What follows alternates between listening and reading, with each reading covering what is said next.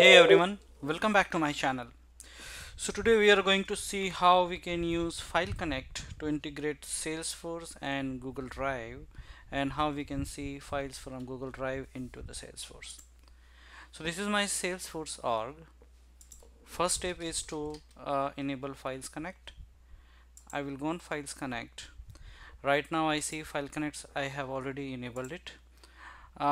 In file sharing option, so first we have to enable this. Second, in file sharing option there are two options we have. Either we can say that Google Drive documents would be visible in Salesforce only by reference and it would not be physically inside Salesforce, or we can say copy. In case of copy, Google Drive folders would be copied into the Salesforce as well. Google Drive files would be copied into the Salesforce as well. One of the advantage of the copy is you will get your own sharing model in Salesforce if the file gets synced, and if we keep reference, then in that case which file would be visible to which user should be governed by next system, which is in our case is a Google Drive.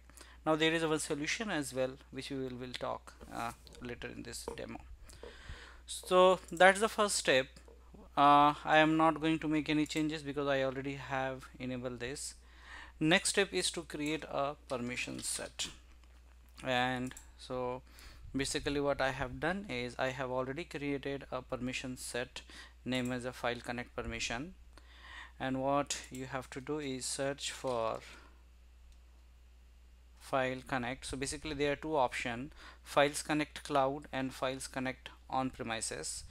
FileConnect on premises is useful in a scenario, for an example, if SharePoint is hosted on your premises and you want to access SharePoint file into Salesforce. In our case it's a Salesforce Connect Cloud. So what I have done is I have enabled this setting. Now you have to assign this permission set to everybody who wants to access a file from Google Drive to the Salesforce. If I see manage assignment, I have almost given everybody in my org an access to Google Drive, which is a FileConnect. So once permission set is assigned, once we assign that which user can access the FileConnect, next step would be to create one app in Google Console. So this is the URL for Google Console. You can see I already have a one credential in my Google Console. I will create another, and I will say I have to create OAuth client ID because we are going to use OAuth, and we are going to say web application, and I can say Salesforce. My org name is Jitendra21 so that I can differentiate it. We have to give the origins and we have to give the authorized redirect URI. We would come back here and we can give it again here. So for the time being, let's create it. So this is a auth client ID and the secret. That's fine. I will come back again and we will use this. Next step is go back to the Salesforce and create auth provider. So I will go on setup. I will go on auth provider. I already have one auth provider for Google Drive. Let me delete this and let me create a new auth provider for the sake of this demo. So let me see. So provider type, as we can see there are multiple provider types. I will select Google and I will say Google Drive because we want to connect to the Google Drive. Now it is asking for consumer key and the consumer secret. We have just created a connected app in Google Console. So I will go back here in credential. I will copy client ID and I will copy client secret. Don't worry, I am going to delete this app after the demo so no one be able to misuse my credentials here. And once this is done, so we have to provide authorized endpoint URL, token endpoint URL. So these information you can find in Google help and training. Now I already have the authorized endpoint. I will enter authorized endpoint as this, saying access type is offline, approval prompt is force, and when authorized endpoint is given we have to give the token endpoint. So token endpoint would be this one. So if you see the few values are pre-populated, we are not going to do anything here. So there is a default scope where we have to give the scope, and the default scope, again this is written in Salesforce documentation. I am saying default scope is going to be OpenID, email, profile, and drive as a default scope. Sorry. Let's save this.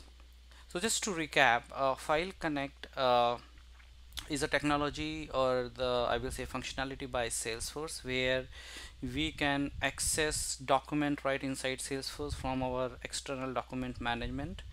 Right now, the document management which is supported by FileConnects are Google Drive, OneDrive from Microsoft, Box Business, SharePoint Cloud, and SharePoint on-premises. So we have just created an auth provider. Now the interesting thing about the FileConnect is, as the name suggests, FileConnect uses Salesforce Connect under the hood. So if you have worked on the Salesforce Connect, next process would be very easy for you. All we have to do is define the external data source. So I will, before going that, let's see. So these are all the URLs, and one important URL is callback URL. So we have to copy this callback URL and we will paste it here, and then we have to whitelist our domain name, which in my case is this one. Jitendra21 is the name of my org, so I am whitelisting this. I will also whitelist my Lightning Force domain just in safer side if Salesforce is using this. So what this setting really means is Google will allow access to the Google Drive API only if it is originated from Jitendra21 and either my.salesforce.com or lightning.force.com. So let's save it. So our settings in Google Drive is almost done. We have created our auth provider. Let's create external data source. Now from this point onwards, all the settings are just like Salesforce Connect. So under the hood we are using a Salesforce Connect here. I will create a new external data source, and give me 1 minute. I will say, so in the external data source we have options as I have mentioned previously: Box, Google Drive, Microsoft SharePoint Online, OneDrive for Business is supported, and the interesting is Quip is also supported, so that's good. I will select Google Drive here, and I will say external data source as Google Drive, and then I will say, so there are two type of identity, either per user and the named principal. Right now I am using a named principal, but let's say if you are using a per user, so basically what you would have to do is every user need to provide their username and password for any external data source. So basically what we do is every user have to go to their settings right here, and in setting we see authentication setting for external system. So every user would need to create a new. Right now I don't have a permission because I have not provided a permission set for myself, so system administrator would need to provide the permission set, and then every user can authenticate themselves for the external data source. So that's about named per user. Let's go by the named principal. We have already created authentication provider. I will go back and I will select my authentication provider, which is Google Drive. Scope we have already provided previously, but I will provide it again just on safer side. Then it is saying that once I click on save, Google will ask me to, so Salesforce will basically ask me to authenticate myself against Google. Let's save it. So here I have all my Salesforce account. I am saying let's authenticate myself using this account. It is saying that Salesforce app is not verified. That's fine. I will say still trust. Go here. It is asking me for the permission, just like OAuth flows we have in Salesforce as well. This OAuth flow is from Google. Click on allow. So it seems everything is good. What we will do is we will click on validate and sync. It should show Google Drive options here. I will say sync. So basically now what it is doing is it is syncing this object, which is an external object, Google Drive. I just need to see one more on auth provider. What we have here is I need to see suffix. Okay, perfect. So we are all good here.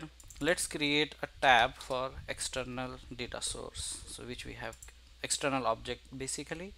So I will create a new tab and I will say that external object is item Google Drive, which is an external object, or you can say the virtual object for Salesforce. And let's see this icon, and what I will do is I will give permission to everybody who have an access to external object. I will say include tab. Let's not include tab and just save it. So let's see if that works. So what I will do is I will search for Google.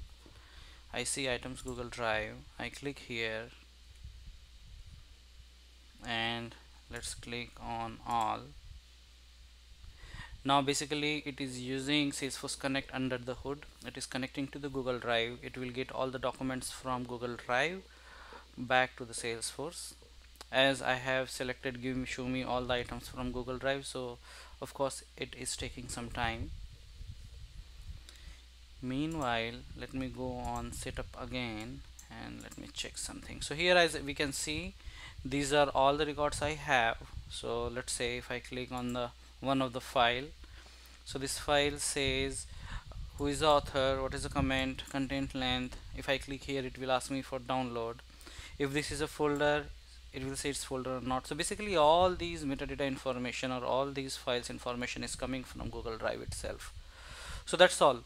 We just integrated Salesforce with Google Drive, using Google Drive as a document management without writing a single line of code using Salesforce Connect. So as we can see, Salesforce is leveraging Salesforce Connect under the hood in many places. We can use Salesforce to Salesforce connection using Salesforce Connect. We can integrate Salesforce with external system again using Salesforce Connect, which is OData protocol. And in this case, we are able to integrate Salesforce with document management again using Salesforce Connect without writing a single line of code. I hope you enjoyed this video and you learned something new. Please subscribe to my channel, and your feedbacks and comments are welcome.